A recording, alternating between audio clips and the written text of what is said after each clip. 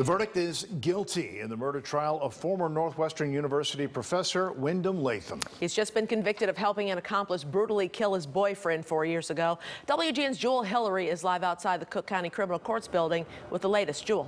Stand by. Hi, good evening, you all. It took the jury about 90 minutes to unanimously come up with a guilty verdict, finding Wyndham Latham guilty of the murder of Trenton Cornell. Now, during this trial, jurors had an opportunity to hear testimony from attorneys who shared that Andrew Warren flew from Britain to meet Wyndham Latham in Chicago in July of 2017.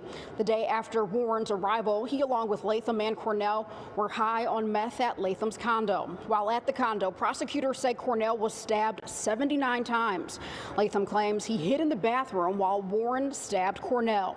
Now, prosecutors assert that Latham was the mastermind behind Cornell's murder. They also argued that a wound on Latham's hand proves Latham held the knife used to kill the 26-year-old.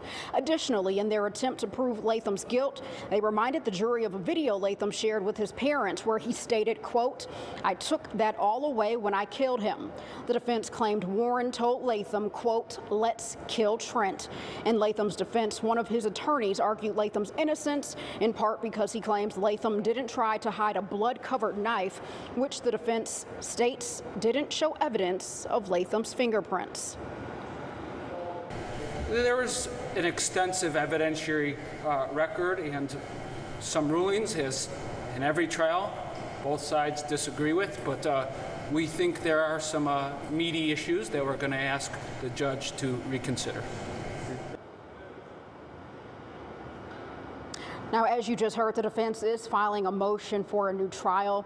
That hearing is expected to take place on November 4th. As it relates to Andrew Warren, he has already pled guilty and been sentenced in connection to Cornell's murder. Reporting live from 26th in California, I'm Jewel Hillary, WGN News. Thank you, Jewel.